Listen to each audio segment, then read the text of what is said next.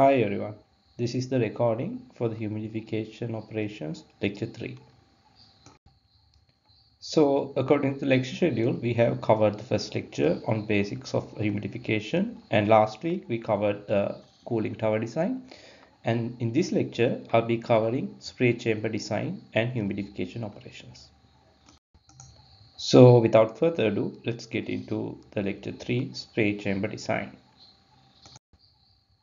So the content of this lecture goes as given in the slide. We'll be discussing what adiabatic saturation mean and how to design spray chambers and some of the psychrometric operations that we'll be using in this during your humidification operations design calculations.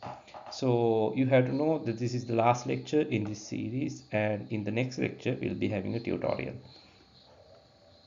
So first of all, let's get to know what spray chambers are. So during the basics of humidification operations, we discussed cool humidification operations being used for cooling of air, and also humidification operations being used for increasing and decreasing the humidity of a certain space. So in the second lecture, we discussed how humidification operations can be used to cool a liquid stream using cooling towers. So in this lecture, we'll be discussing about a certain kind of equipment that comes under spray chambers, which are used to increase the humidity of air, or simply humidification of air. So we discuss certain practical scenarios where we have to increase or decrease humidity, such as in printing operations and in museums to preserve arts, and also in certain cases where you need to stop static electricity being formed, etc. So you can just go back to the first lecture and or search the internet to learn more about what humidification of applications of humidification operations are. So if you read the slide, I can pause the video for a minute and then read the slide. Okay, so if you read the slide, it says now our spray chambers are type of equipment that we use to increase the humidity of air. And what it is and it says it normally uses high pressure nozzles to create a fine mist of water, or simply spray water into a mist, which is then dispersed into air using fans or blowers. So let's just see from the pictorial diagram that we have on the slide. So imagine that you have a water tank here and you have air space on the top, and then you are having an airflow on the top, which is forced by either a fan or a blower. Now what we are going to do is we are going to take this water from the tank and we are going to spray it onto the airflow like this. So the air would be dispersed as a fine mist through these small nozzles at a high pressure, and since or because of the small particles, it would be dispersed in air and the air would get humidified. So we'll be talking about the applications of this and what physical principles will be here in our spray chambers. So moving on, this is a certain air humidification spray chamber that I have taken from a certain research paper. This is a humidification system that is being used for to maintain the humidity in a mine where they mine certain minerals underground. So if you can see, we have a water tank here, and then water is sprayed through nozzles onto the space, and the air is coming in. And if you read the small names that are there, it says the airflow is here and the air is getting cooled. So through the operation, air is getting cooled. Let's discuss how this happens, and then what happens. What is important is, unlike in the previous cooling tower where we didn't recirculate water, in this what we do is we spray water, and then whatever the water that doesn't get dispersed in air would fall back onto the liquid, and also whatever the liquid coming around this will also then recycle back into the water tank. Another important section in this spray chamber is this 14. You can go one by one and see what these elements in the system are. So what is one of the most important elements is this 14, which says the eliminator plate. So what it does is now certain, so as much as the water would be dispersed in air, so water vapor would be dispersed in air, sometimes it could be there as condensed mist or small water droplets coming with the airflow. So if you are going to say use this humidified airstream in a food plant or like a food storage, what you have to do is you cannot have liquid water droplets dispersed in air. Instead, we need evaporated water droplets. So in that case, what these eliminator plates do is they trap whatever the liquid air particles that would be coming with this airflow. So we'll discuss this further when we are talking about the proper spray chamber in the proper spray chamber diagram in the last slide. So before moving on to the design mathematics or design equations for our straight chamber, I need to cover some basic theory. So if you remember, I in the first lecture, I said there are a few types of temperatures that we talk about. So in this case, we'll be also talking about a certain temperature. So for an instance, there was dry bulb temperature. We discussed wet bulb temperature, and then we discussed what dew temperature or the dew point is. And now in this situation, we talk about what adiabatic saturation temperature is. So for that, we have to know what adiabatic saturation is first. So moving on, you can pause the slide and read what is there in the slide. Okay, so I hope you paused and read the slide. So it says, if you remember your thermodynamics, the definition of an adiabatic operation. So an adiabatic operation is a process that occurs without any transfer of heat between the system and the surrounding. So for instance, if I say now this is your system boundary, you have the system inside and then you have the surrounding, or I would say environment outside. So for instance, imagine that you have water in this system and an air phase. So what will happen is now if this water is getting evaporated or vaporized onto the uh, space above without using heat from outside. So without using heat from outside, that means if you are not heating the system, but what happens is now you are using the heat inside water to evaporate. So in that case, we know the water would get cooled. So we discussed this extensively in our first lecture. So what an adiabatic operation means, this is an example. Evaporation is an adiabatic operation where water, the energy required for the evaporation of water is absorbed from water itself. So if you read the slide further, it says in an adiabatic process, the system is thermally isolated from its surround, so no heat can enter or leave the system. It's not necessarily no heat can enter or leave the system.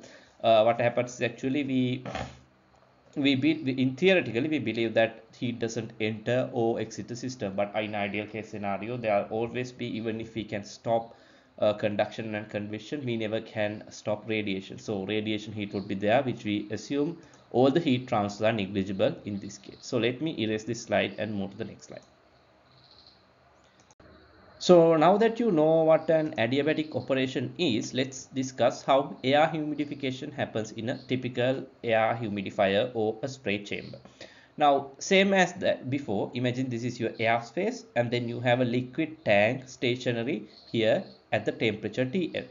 So let's see how this happens. Now, imagine your gas flow or the gas coming inside into this space. So that we know the gas is blown through a fan or a blower, has a Y1 temperature, Y1 humidity and Tg1 temperature.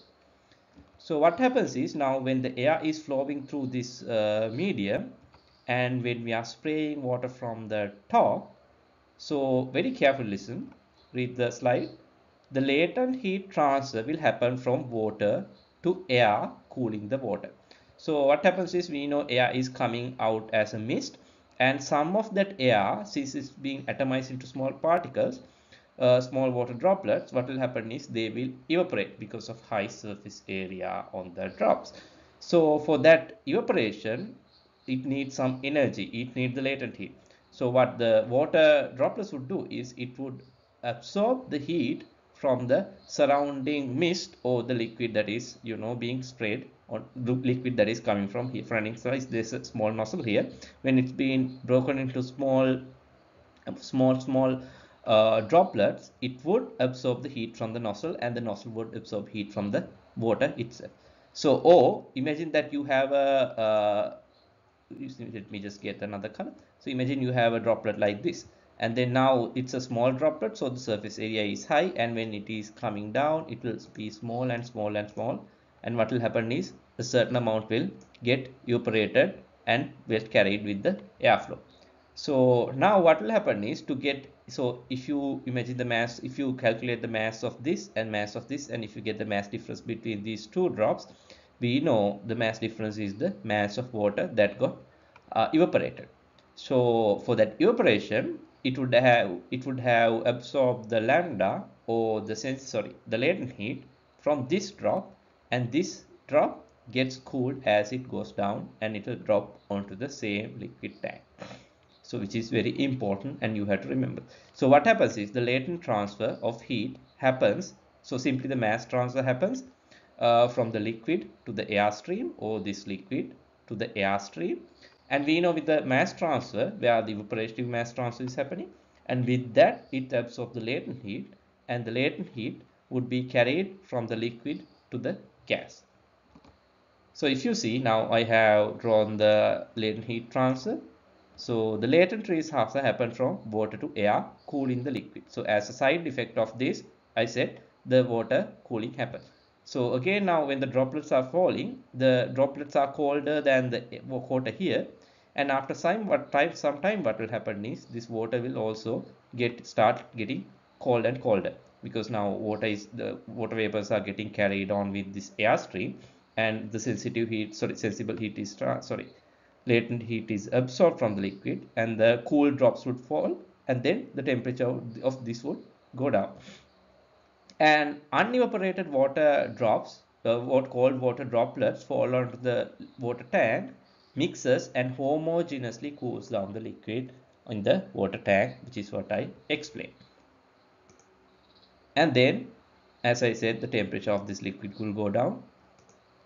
And now, due to the temperature difference between the water and air, so we know this is coming at Tg1, and now this is at a colder temperature. So imagine initially this and this, both air and water, was ever at the same temperature. But now what happened? Now this is at a colder temperature, and the incoming air is at the same temperature. Maybe the air is getting colder here, but around the entrance, it is still at the same temperature. So what will happen is, sensible heat will flow into water from cooling air. Now this is at a high temperature, and the liquid is at a low temperature, and the sensible heat would start flowing down. So initially, now if you before coming to the steady state, if you think about it, now your latent heat transfer is happening at a certain rate, and your sensible heat transfer is negligible, because the driving force for sensible heat transfer is this temperature minus this temperature. But now as this cools down, the temperature difference between Tg1 and TL decreases, and sensible heat transfer starts picking up, or sensible rate of sensible heat transfer starts increasing, and at the rate where it is equal to latent heat transfer, the system will come to a thermal steady state. Now if you can see, now our airstream has got cold. Why? Because now initially the latent heat was coming into the airstream, but now the sensible heat will transfer from this liquid to the what do you call the sensible heat will transfer from air to the liquid stream. So energy would be lost from your air. Because of that, your air stream will get colder.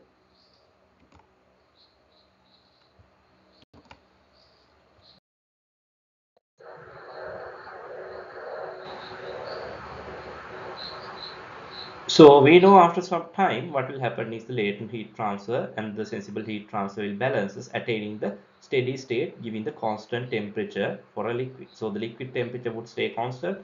So to remind you what steady state means is, steady state means the temperature and other parameters do not change with time. So if I take for instance like this point in the airflow, if I keep the temperature meter at this state, initially until it comes to the steady state, the temperature will change. But when the steady state is achieved, it will not change. But if you consider distance wise, when you are moving from here to here, your temperature would change, but at one point the temperature wouldn't change in time, which is called the steady state. So it's in the steady state, the temperature of the liquid will remain constant, and also the temperature of the at the end will remain constant. And this is anyway something that is coming from another process or from atmosphere, so this will be anyway constant. So now we know at the steady state, we know, so initially it is coming at y1, and then as the airflow, it's along the airflow, we know the stream gets humidified and our y gets closer and closer to saturation. So because of that, we know since y set now our y at any of this point minus this y, or the difference between the absolute humidity at any point and the entrance humidity is decreasing along this line because it's getting more and more close to saturation, our driving force for mass transfer will be reduced. So we know our latent heat transfer, which is indicated by orange, is always lambda, or the latent heat into our mass transfer. So because of that, now since our mass transfer decreases, the latent heat flow will decrease along the airflow line. So if you can see that. So at this state, or the steady state, since the air gets saturated along the liquid flow, rather than saying air gets saturated, you can say air get more and more saturated. The latent heat transfer gradually decreases along the airflow. And now, if you consider the sensible heat transfer, we know TL is a constant throughout this tank. So which means along this airflow, our temperature is a constant because air is at a same place and it is being mixed. So generally you can use a mixer in this case as well. But as I said, it's homogeneously, we assume that it's homogeneously mixed. So now our temperature in the tank is TL, it doesn't change, and but our temperature in the gas stream changes because if you remember what we discussed earlier, so along the line the air is getting cooled as well because of the heat loss from air to liquid as sensible heat. So if you can see now, so actually the arrow should be the other way around, these blue arrows. I will correct it and upload. So our sensible heat transfer also decreases because the driving force for sensible heat transfer is TL2 minus Tg at any of these points. We know the Tg is now getting lower and lower, and because of that the gap between Tg at any point and at this liquid is getting lower and lower, and because of this decreases. So it is very important for you to remember.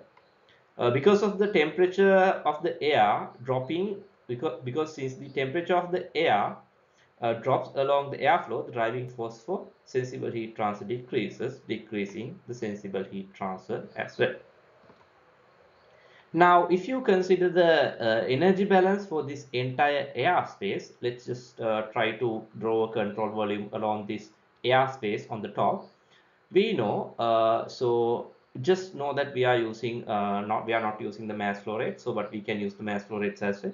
So now our air is coming inside at Tg1, so I have used T1 here for the same, and air is going out at Tg2. So we know whatever the sensible heat lost in this airflow is what is used for evaporation of the liquid. So I'm saying again, now whatever the air, so now our liquid is, so if you consider the so let me just approach this in another way. Now if you see this side, it says the energy difference of the airflow. So for an instance, now your airflow is coming at Tg1 temperature and it's going out to Tg2 temperature. So Cs into T1 into T2 Tg1 minus Tg2, or now is the temperature, sorry, the energy lost from air. Okay, moving on. So on the right side, we know whatever the temperature energy lost from air, okay, would be equal to whatever the energy absorbed by the liquid. So in this case, we know the energy absorbed by the liquid is the humidity here and humidity here.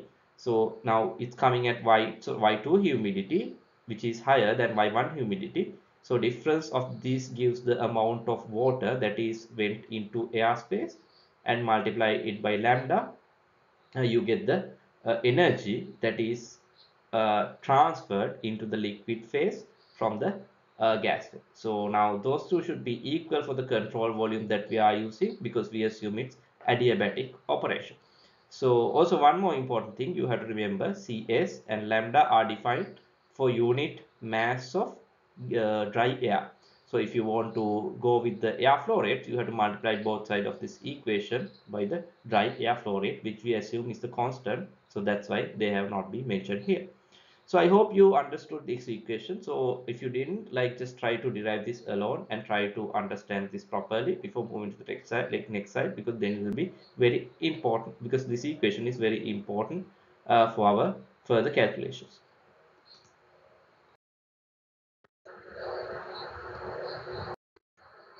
So now let's discuss one of the properties, that is one of the properties that we can derive from the previous equation. So if you remember the previous equation for this, which is for any adiabatic operation.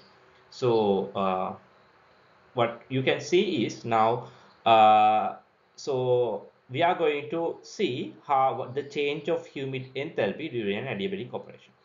So if you remember the definition of humid enthalpy, you can go to the first lecture, and if you want to, you can just go through it and see.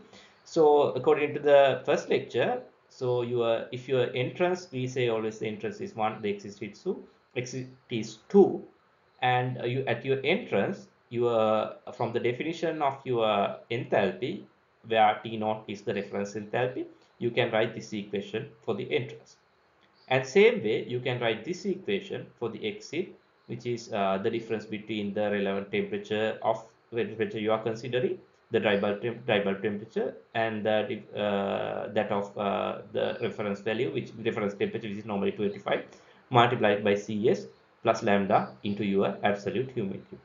Now, if I want to check the enthalpy change, what I'll simply do is I'll subtract second the exit enthalpy from the entrance enthalpy, which gives this equation. Now, if you remember, for adiabatic operations, we had this equation, which is this side is actually this, and this side is this.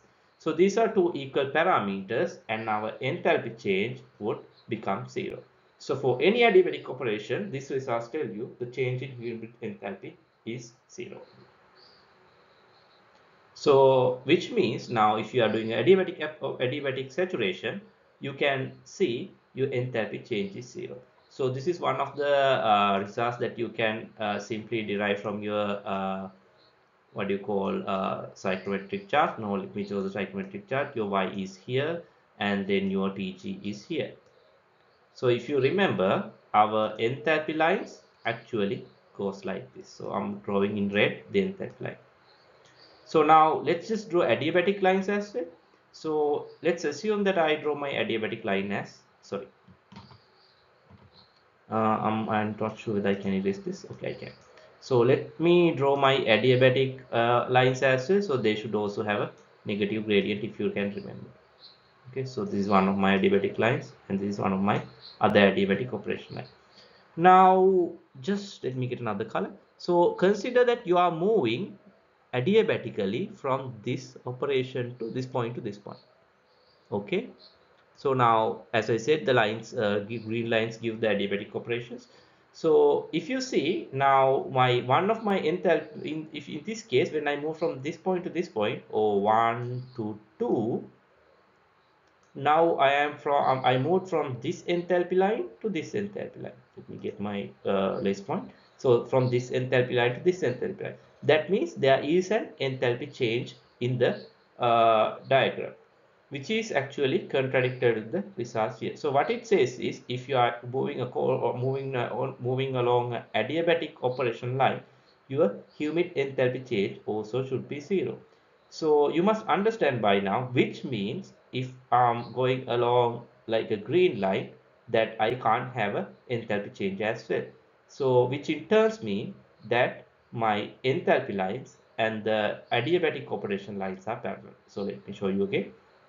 So now imagine my enthalpy lines are my adiabatic lines as well.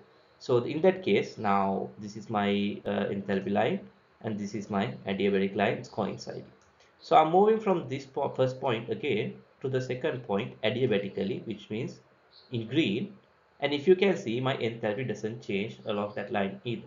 So which is a very wonderful result, which means our adiabatic operation lines coincide with our enthalpy line coming from this result. Okay, so let's move to the next slide for further to learn about what adiabatic saturation means.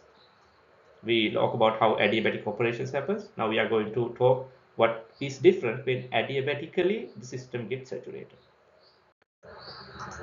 Okay, so now let's see what adiabatic saturation means. So imagine if your chamber is very long. So usually the chamber should be infinitely long for this to happen. But if your chamber is long enough, we know our latent heat transfer will like reduce, will keep reducing, and our sensible heat transfer will also keep reducing. And at some point, our TS, our system will get saturated. So imagine at this point, at the here, your airflow has got saturated, which means your enthalpy is saturated. Sorry, your absolute humidity is the saturated absolute humidity. And in that case, so we know our we don't have a from like two, if you take two closer points, there is no difference in y, which means there is no mass transfer that is happening from the liquid to the airflow, because the air is saturated. So in that case, there is no latent heat transfer, and if there is no latent heat transfer, our temperature in the airstream would stay constant and also equal to the liquid temperature, which is which simultaneously happens. So if you use process modeling techniques, you can get this scenario. For now, just remember that this is the both happens at the same time. And at this situation, if your airflow is saturated, your water temperature is called the adiabatic saturation temperature, which is the same as our air temperature. So in other words, what I'm saying is, through an adiabatic operation, if we can saturate a certain airstream, the temperature, the minimum temperature it would reach at saturation is called the adiabatic saturation temperature. And humidity which that would it reach is called the adiabatic saturation humidity. Now what you have to remember is, now this Tg so if you consider this Tg temperature, imagine, so it's coming at say like 35 Celsius. So we know for 35 Celsius there is an equilibrium absolute humidity for saturation. For 35 Celsius there is a saturation humidity. But in fact, what has happened is, we have not, it's not that we have reached that humidity, because now along the stream, the gas stream is getting cooled. So because of the temperature drops, so the saturation humidity that it can reach also drops. So what has happened is, now our system has adiabatically saturated to adiabatic saturation humidity, which is the equilibrium humidity at TAS, or adiabatic saturation temperature. And the liquid also automatically comes to the same temperature. So for that to happen, actually your towel should be infinitely long.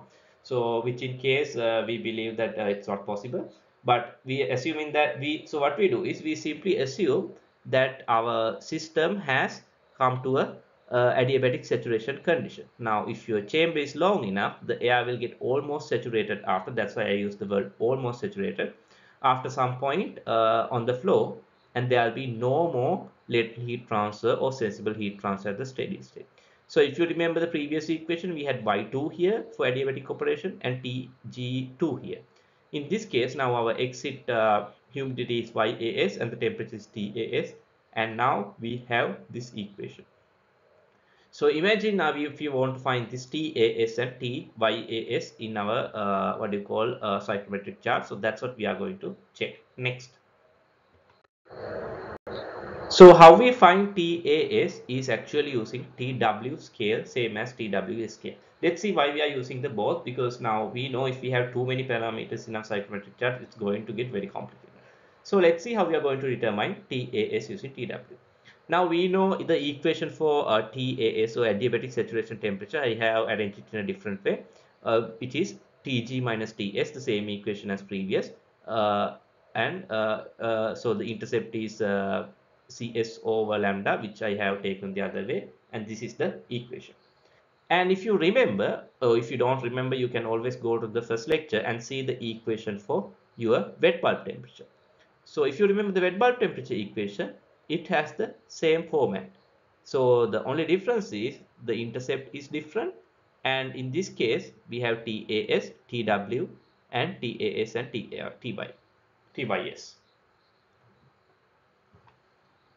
So for water, if you remember, we know our saturation, the we go talk about something called psychrometric ratio, which is this ratio HC versus HC over CS KY. So you know the definitions of these terms, which is it, and for water air systems, we know this psychrometric ratio is in definitions it's 1.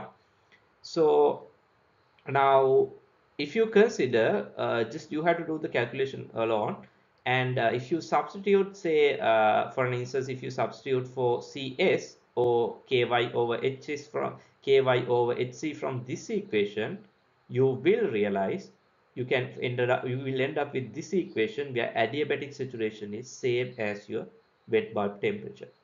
So which kind of makes sense as well, because if you remember your wet bulb temperature, it has the same principles as well. But in fact, it's a little bit different, but you don't have to get into that deep theory. So for now, remember your adiabatic saturation and the adiabatic saturation temperature and the wet bulb temperature are the same value. So it says, hence for water air systems, adiabatic temperature can be read as the wet bulb temperature as well. So now that we have covered the basic theory behind adiabatic saturation, we can move into spray chamber design. So I have included this slide for you to understand what a spray chamber looks like and the simple notations. So if you can see, we have the water tank here, and then the water is being sprayed through the nozzles continuously, and the airflow goes like this. And one of the most important things that you have to remember is now our spray chamber should be infinitely long for our output to be completely adiabatically saturated. But in fact, what we do is in spray chamber equation derivations, we assume that our final airstream is close to saturation. So because of that, like very carefully listen, you have to, as you can assume that your liquid and the air both, this Tg2 and the liquid temperature TL, are both equal to adiabatic saturation temperature. Okay, so now one of the other properties is, so we learned that our humid enthalpy in an adiabatic operation, it doesn't change. So because of that, our input humid enthalpy would be same as our output enthalpy.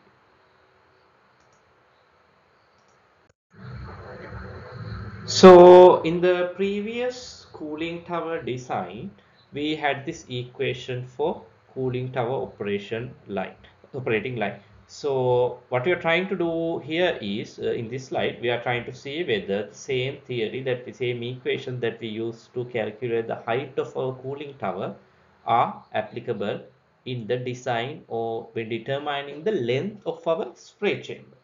Now, so look at this operating line for our cooling tower. Now, if you remember our cooling tower operating line, it relates our conditions in the bulb. For instance, the humid enthalpy in the airstream as well as our liquid temperature to the bottom conditions. Again, your HG1 and TL1 are bottom conditions. But if you remember our diagram for spray chamber, now there is a problem. What is the problem? If you consider our liquid temperature, since we use one stationary water tank, and it's been what you call perfectly mixed. our liquid temperature is same at the place where our air is introduced and also at the place where our air leaves. So TL1, TL2 are both equal to the are equal to each other, as well as it is equal to the temperature throughout the air stream, as in like the liquid temperature in contact with the air stream throughout the air stream. On the other hand, we also assume that it is almost equal to saturated adiabatic saturation temperature. So because of that, our TL in fact doesn't change throughout our spray chamber. And moving on, for adiabatic mixing or adiabatic operations, we also know our humid enthalpy doesn't change. So in that case, now if our humid enthalpy is Hg, we know at the entrance and at the exit, our humid enthalpy doesn't change, so it will have the same value. So if you remember our how we when we plot our operating line, so we plot the first point in the operating line as TL1 and Hg1, and the last point in our operating line as TL2 and Hg2, and this is for our cooling tower design. But in this case, if you see, our first point and the second last point actually coincide into one point, because it's a now our temperature through our liquid temperature throughout our column is TAS, and our enthalpy throughout our column is also, so not column, so the spray chamber is also Hg or Hg1. So if you see, the coordinates of both entrance and the exit of our chamber would be this, and so this means it reduces the entire operating line to one point, making the previous Heiss equation invalid. Okay, so now if you remember our cooling tower plot, this is how it goes, and this is what the interface line is. X-axis is TL and the y-axis is Hg. And in this case, we know our only one point is TAS and Hg1. And if you draw the interface bulk line, you get a line like this, and our difference of enthalpy would be, so we always take Hi minus Hg. So in this case, we'll have only one value for Hi minus Hg. That means we can't calculate an area because the Hi minus Hg value doesn't change in throughout our cooling tower. So because of that, this value would remain constant, and that means you can't calculate a cooling tower value, cooling tower what do you call cooling tower height, or the cooling tower, sorry, you can't calculate the spray chamber length using this equation. So this is what I meant. I just drew a cross over it. So now we need to derive an equation in order to find the cooling tower height. So this is a pretty simple equation, and that some of the simple derivations we did in the previous lecture as well for your reference. And also this derivation is also only given for your reference. You don't have to remember the equations or the derivation. So now if you remember, now this I have used the same diagram here as well, so it's not actually packing, but if you consider a differential length of your spray chamber, if you consider the mass flow from the liquid phase to the gas phase, can be calculated using the changes in the mass of gas. Now your gas is coming at G flow rate and it's going out G plus G dash flow rate. So if you subtract, your mass flow rate will be dG. And if you remember the definition for your G, it's G dash plus YG dash. I'm not going to explain this further. If you want to refer, you can refer to the previous lecture. So now I get the equation that my dG is equal to G dash dy. That means my mass flow rate is equal to G dash gy, G dash dy. And now if you consider the other type of theory that we can use, so we initially used the theory of mass balance, and now we are going to use the theory of mass transfer. So now we are going to derive the same property using mass transfer equation. So if you remember your mass transfer values, in this case it would be mass transfer coefficient into this area, the elemental area available for the area available for heat and mass transfer in your elemental unit that you consider, and also this would be interface absolute humidity minus the absolute humidity in your bulk air. So now, since water in our case is as TAS, or now in our uh, spray chamber, our water is approximately at adiabatic saturation temperature. So in that case, uh, we know if you have water now, like, so this is the, so let me just draw water with blue color. So if I draw water, now this is my physical boundary, and next to physical boundary I always know my interface is, we consider it as saturated. Now if my interface is saturated and my temperature of water is TAS, that means on the surface of water my absolute humidity would be YAS, or absolute humidity at adiabatic saturation, which we discussed earlier. So in that case, what we can do is we can replace this term with absolute humidity at adiabatic saturation. So let me erase all the annotations and move to the next slide. Okay, so moving on, this is a summary of what we have derived so far. We derived the mass transfer rate using the mass difference, or the mass balance equation, theory of mass balance. And then from our theory in mass transfer, we derive this equation. So we simply know, since there is no mass loss, we can equate these two, and I get this equation. So if you carefully look at this equation, I have the differential element dy, which is the difference in absolute humidity, and I have the differential term dz, which is the in the case of spray chamber, it would be the differential length, not differential height. Now, if I rearrange this equation, let me go to the next slide. So this is the equation we derived earlier, and if I rearrange to subject dz, unlike in the previous case where my interface conditions didn't change. So if you remember, in the previous case I had yi here, and throughout my tower my interface condition changed. But fortunately in the spray chamber, since our water is at T adiabatic saturation throughout, our YAS doesn't change. So because of that, I can consider all these terms except this y as a constant, and then I can integrate from whatever the humidity I want to whatever the humidity my exit is, sorry, whatever the humidity of my entrance air to whatever the humidity I want in the spray chamber. And then I can integrate this from my 0 to the length that I want to go, and the simple equation would be this.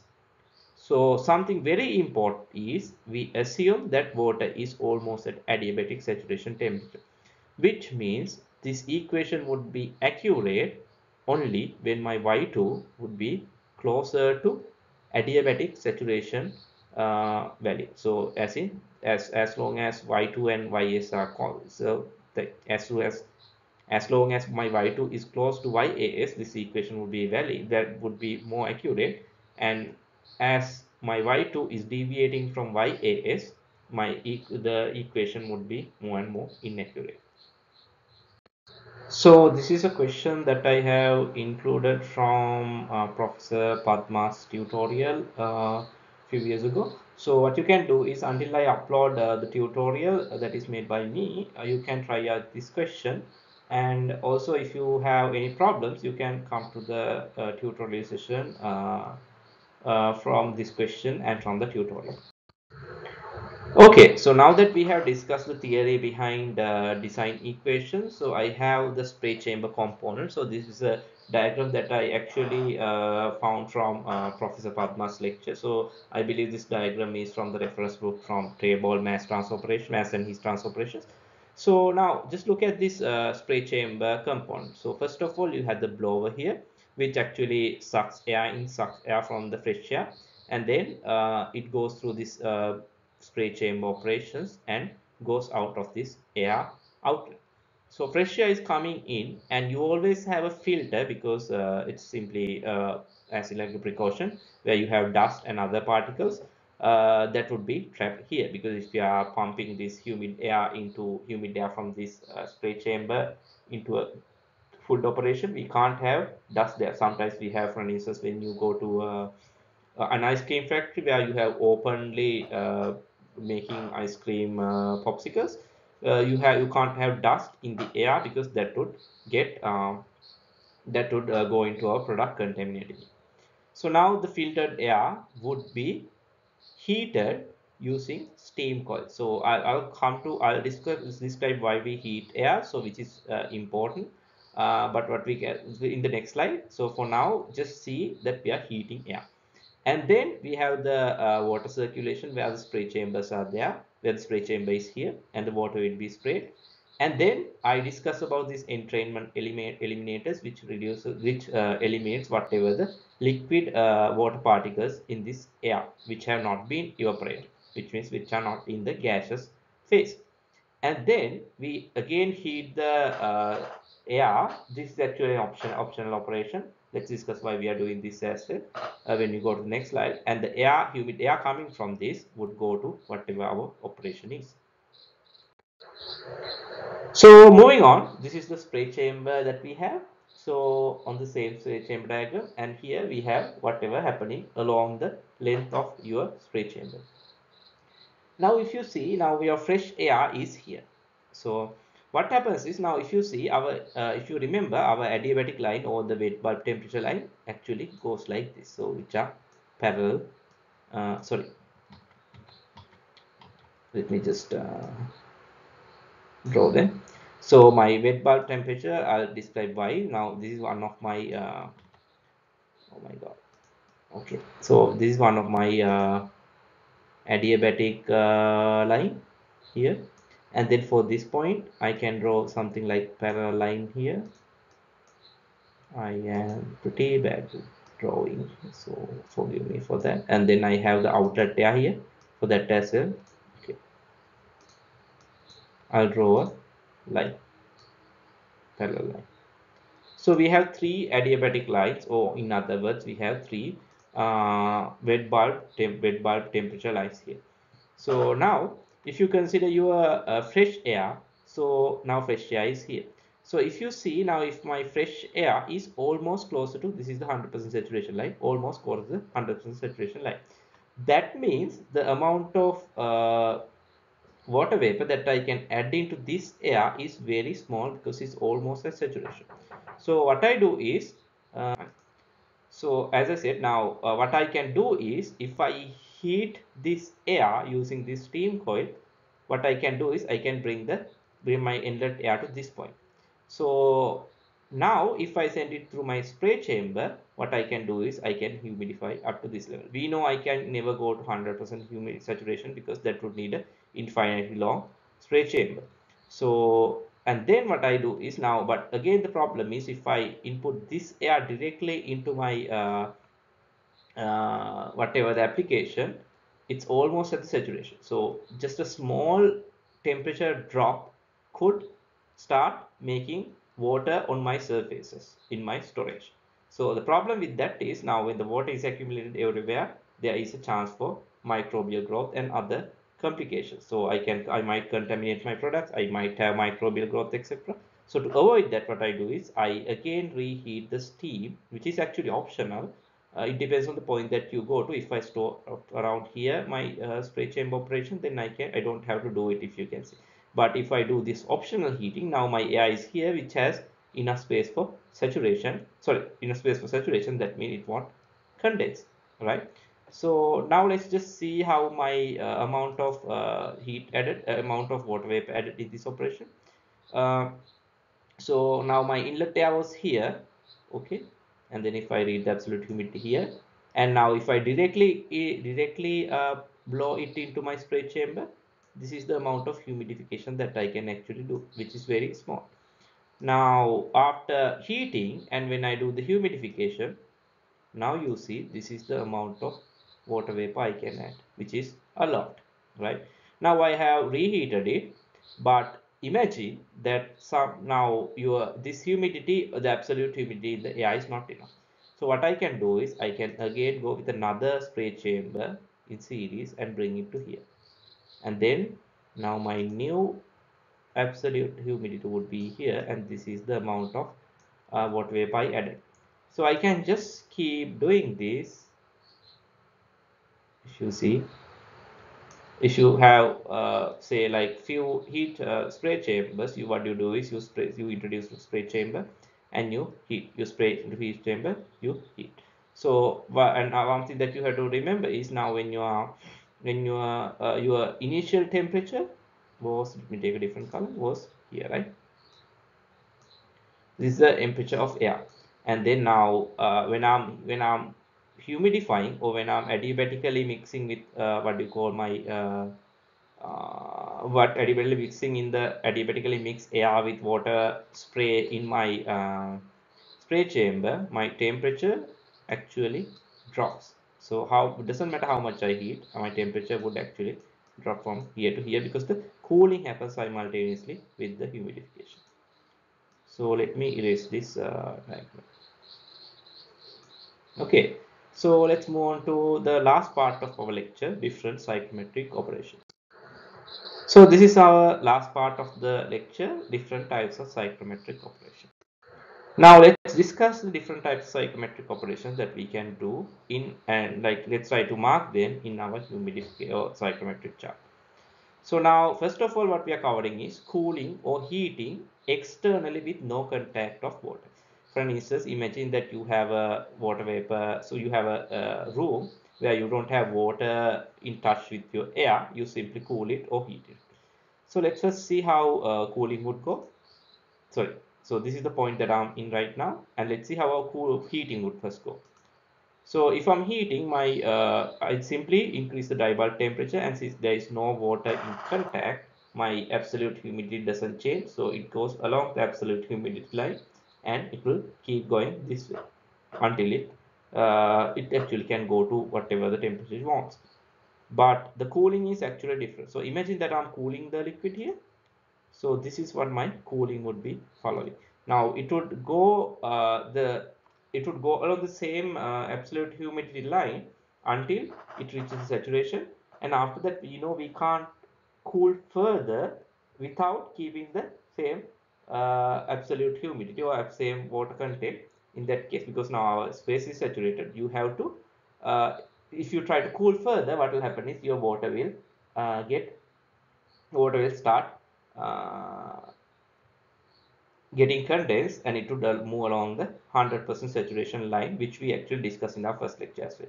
So one of the applications of this operation is we can dehumidify air by cooling operations.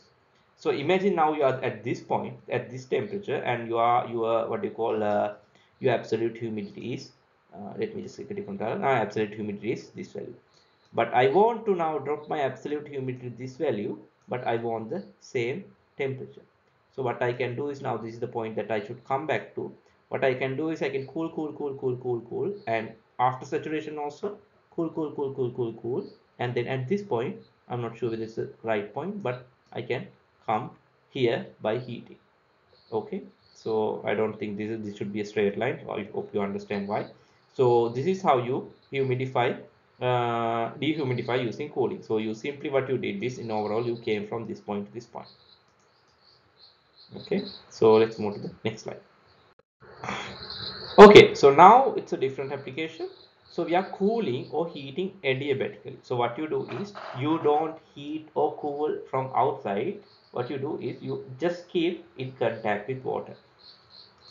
So we know our adiabatic operation lines are same as our wet bulb temperature lines or our enthalpy lines. So what happens is, we have the enthalpy or the wet bulb temperature scale here, and this is the point that I'm at right now, and it would simply, if I try to heat, it would go along this line. What will happen is my absolute humidity should decrease. Uh, so but the problem is, now we know how the direction of mass and heat transfer only favors cooling. So this is actually the other way. So adiabatic operation can go along this way, but it is not entrophically feasible, or the delta G for this process is not it's actually positive. Because of that, this doesn't happen, but we can always do cooling, because our driving force for heat and mass transfer lies in favor of cooling. So this is what it would look like. So you can't actually go to 100% humidity, as I mentioned. You might need infinite time for that. You will have to it will take a very long time, because once what happens is, now when you are reaching to 100% humidity, your mass transfer rate actually decreases and decreases, and it is actually become an asymptote. Because of that, asymptote to y-axis. For instance, let me just draw it and show you now. Imagine that this is your mass transfer rate,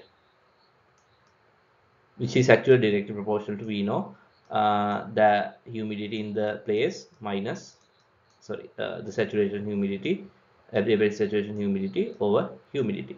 We know when we are moving towards it, this value actually decreases and decreases, and because of this decreases, but it would actually grow for something like this.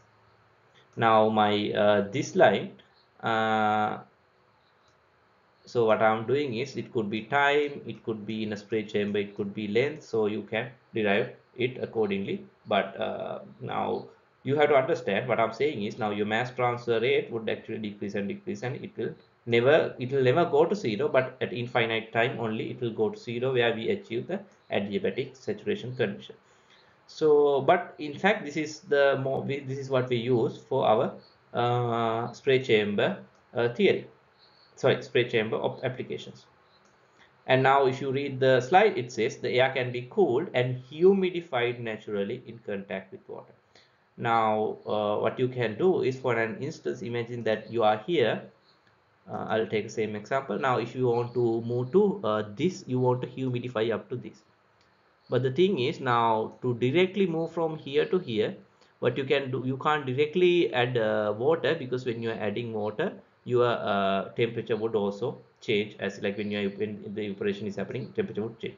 So what you then do is, you can simply keep it contact with water, or simply what I'm saying is, send it through a spray chamber and move to this point where it is cooled and humidified, and then heat your system externally up to this point, so that you have moved from this point to this point.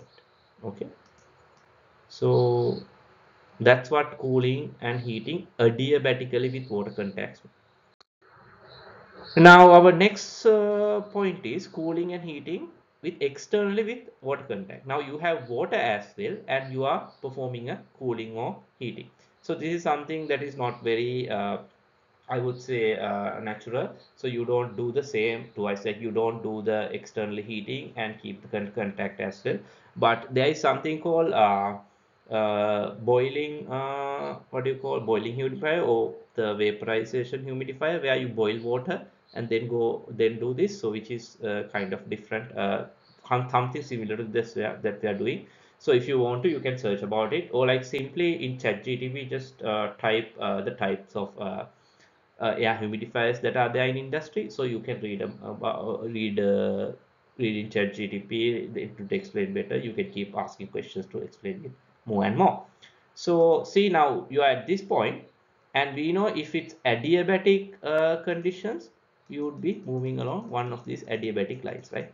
But since now there is an external heat exchange, that means we won't be moving along this. And see, if you want to heat, you can simply, what you can do is, you can increase the temperature, and also the water would also get evaporate. And now if you can see, my humidity is also increasing and my temperature is also increasing.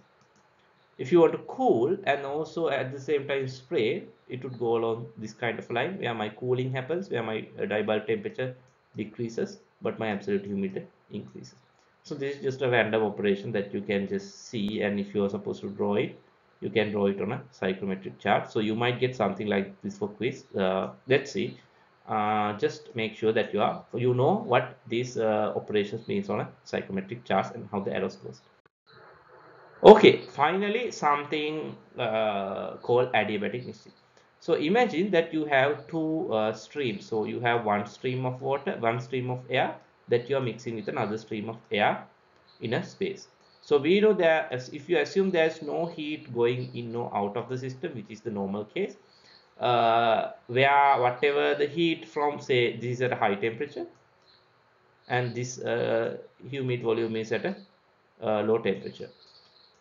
Okay, So when you mix them, what will happen is they would mix and they would come into an intermediate temperature with the intermediate humidity, intermediate extenthality, etc., which is we call adiabatic mixing, where we assume there's no heat is uh, absorbed in or taken out of the system.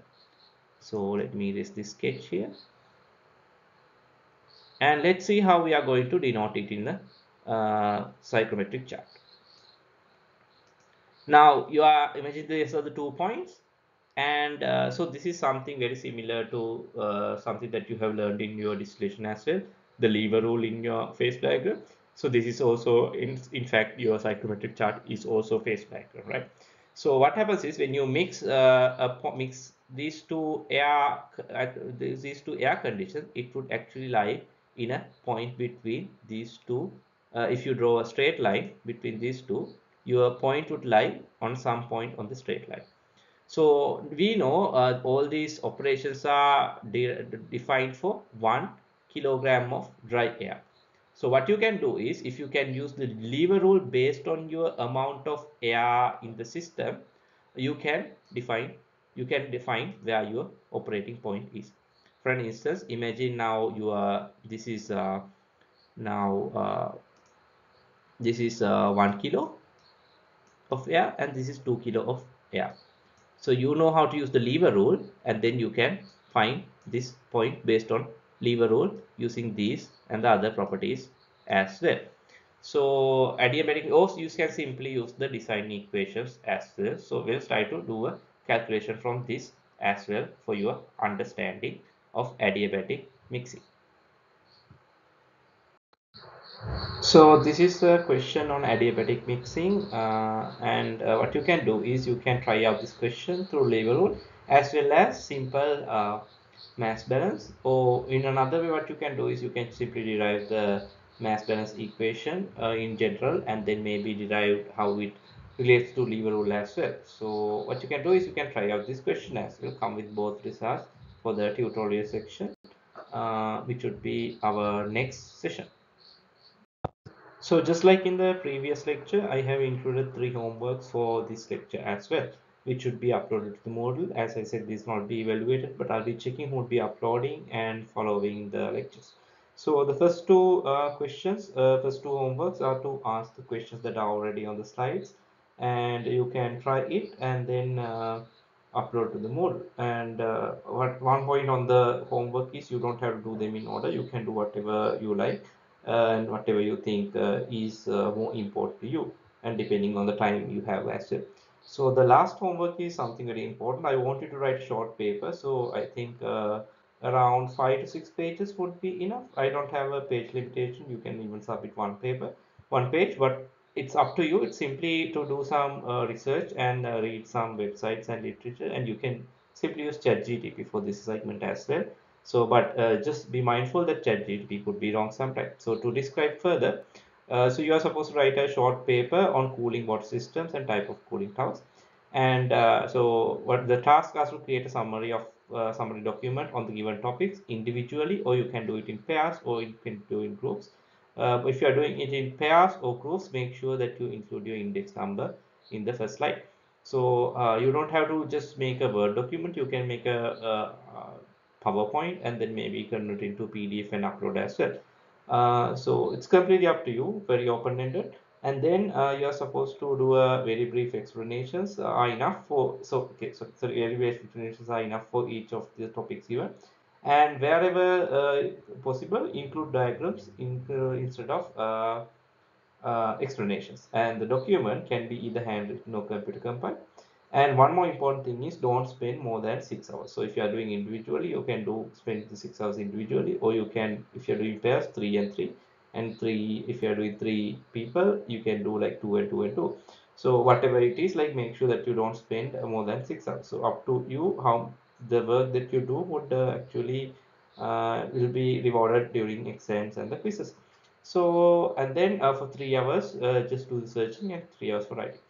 And as I said, the assignments is not evaluated. Let me explain the assignment further in next. So you have to write the short paper on cooling water systems and humidification operations.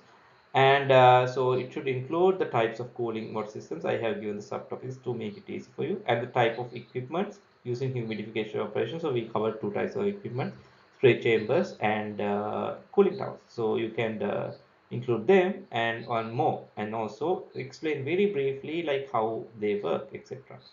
And or maybe like what the design intent would be and what is the application, etc. So don't explain too much because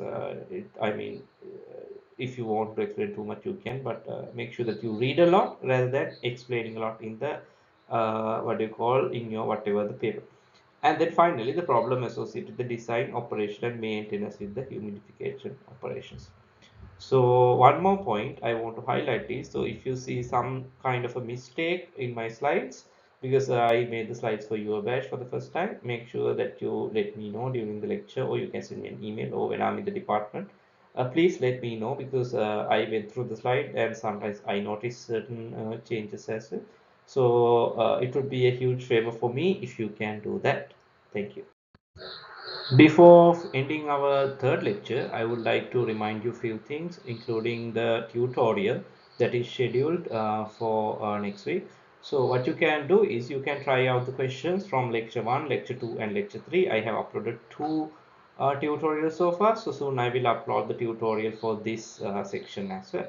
So try out all the questions and then come to the class with your answers, and I have opened a Moodle submission box for your tutorial answers. So at least try out few questions and upload what you have tried out there. And so what I'm saying is, if you haven't tried out questions, just there's no point in coming to the tutorial session. So unless you have not tried out questions, so just don't come to the tutorial session, because I will not be discussing each and every question from top to the bottom, because it will be a waste of time for you and me both. So try out the questions again and come to the class with your answers. So this is the end of our lecture 3, and you can go through the material that I have uploaded in the Moodle, and as well as try the questions, and we'll meet in the tutorial session. So thank you for listening, and have a good day.